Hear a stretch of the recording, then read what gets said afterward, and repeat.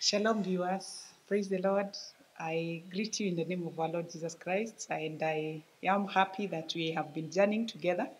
It has been a joy and a great thing to reason together as we reflect on the Word of God. Today, I want us to look at Proverbs chapter 4, verse 20 to 27. And I'll do it in two parts. Verse 20 to 23, we will look at paying attention to the instructions of the Lord. Then in our part B, we will look at how, and the Lord will bless us.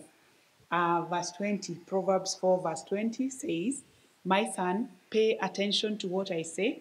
Listen closely to my words. Do not let them out of your sight. Keep them within your heart, for they are life to those who find them, and health to a man's whole body. Above all else, guard your heart, for it is the wellspring of life." I want to encourage you that for you to keep spiritually fit, we have to pay attention to the instructions of the Lord. And this is what the writer is advising each and every one of us. We pay attention, and not only paying attention, but closely. We pay close attention to the instructions of the Lord, and we should keep them in our hearts. I love verse 22, which says, "These instructions, they are life to those who find them, and health to a man's whole body."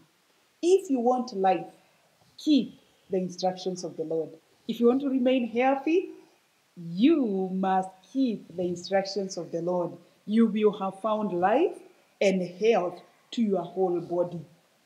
And the writer again advises in verse number 23 that above all else, guard your heart. Why? Because your heart is the wellspring of life. Guard your heart. Guard your heart. Guard your heart. These instructions will help us be in a position to guard our hearts. And when we guard our hearts, whatever flows from your heart, from my heart, brings life to those who draw from us. May we follow and pay attention to the instructions of the Lord. Let us know this will lead us to life and health to our whole bodies. And again, above all, guard your heart. God bless you. Let us be ready for our part B in our next reflection. God be with you. Thank you. God bless you.